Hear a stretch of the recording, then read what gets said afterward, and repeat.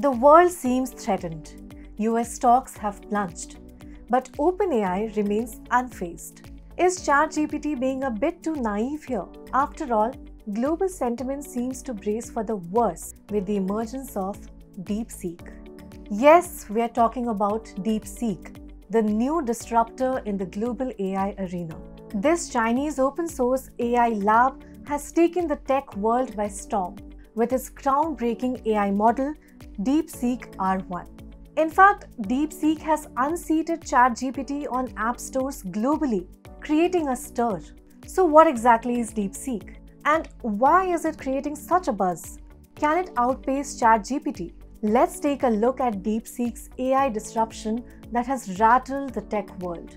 DeepSeek was born out of Fireflyer, a Chinese hedge fund high flyer division that leveraged AI for financial strategies. Back in 2023, Liang Wenfeng, a mathematician and entrepreneur, turned it into an independent AI lab. Unlike big names like Alibaba or Baidu, DeepSeek prides itself on being completely independent. DeepSeek's flagship model, DeepSeek R1, claims to outshine competitors in math, coding, and efficiency benchmarks, and they have open-sourced it under an MIT license. That means developers around the world can customize and commercialize these models. And they didn't stop there. DeepSeek also released 6 smaller variants from 1.5 billion to 70 billion parameters, making these tools accessible to researchers everywhere.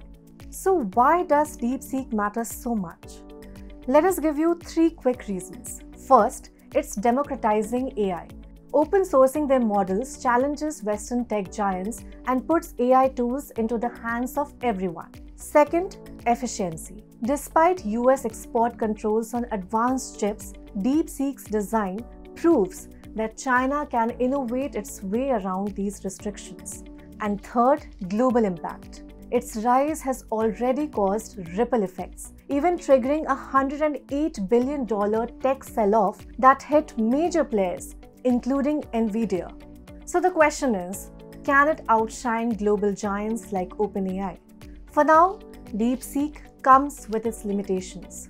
Netizens on Reddit were quick to point out that when DeepSeek was asked about the infamous 1989 Tiananmen Men's Square protests, the AI responded with a generic error message stating, "Sorry, that's beyond my current scope." And when asked about its rivals, both chatbots were on the same page here. Competition drives innovation. So, the more the competition, the better it is for the world. But can the current geopolitical realities shaped by the US-China rivalry come to appreciate this competition? Only time will tell. So, what do you think about DeepSeek's open source approach? Could it really change the global AI game? Drop your thoughts in the comments below and don't forget to like, share and subscribe to Business Standard.